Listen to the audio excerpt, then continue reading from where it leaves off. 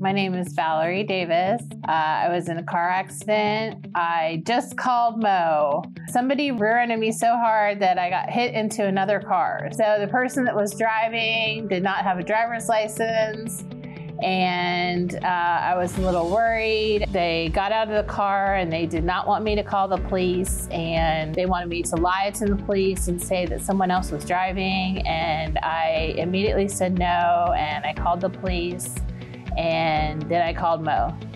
Valerie did the right thing here, and for her it paid off. If you're ever in an accident, you should always call the police and try to get a police report. It's going to make your life so much easier in the long run. My experience was very good. They were very informative. They kept me informed along the way with my case. They were very efficient, proactive. They actually won the case for me. They got me the policy limits, the maximum that they could get for me. If I knew someone who was in a car accident, I would definitely recommend them that they call Mo.